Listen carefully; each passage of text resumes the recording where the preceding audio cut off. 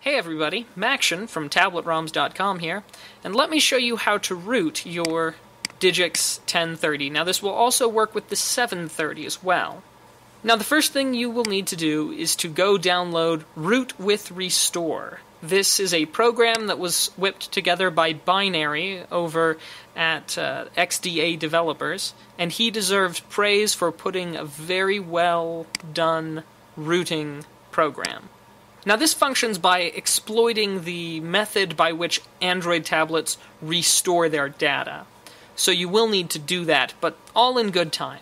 First, download the program.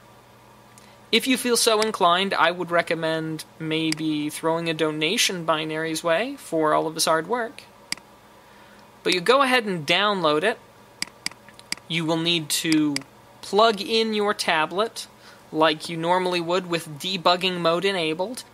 Now, if you're having difficulties getting ADB running, you should install the drivers that are freely available on Digix's website. Then when you're ready, you'll double-click the file Run Me, and then just follow the prompts. As the process begins, you will need to select whether to run it in normal mode or special mode. Be sure to run it in normal mode. At one point in time, you will need to tell your tablet to restore the data.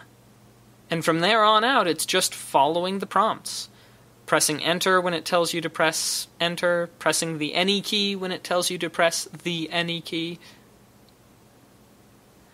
And then after a while, it will reboot your tablet. Now, it says it'll do it in 10 seconds, but they were kind of long seconds for me. So don't worry, just relax, take your time. It'll do its thing. Then once that's taken care of, your tablet is rooted. See? A little less painful than chewing on broken glass. Now you just wait for the prompt to close, and you're all done. Well, I hope this helps, and I hope this gives you the information that you need to root your Digix tablet with confidence. Thanks for watching.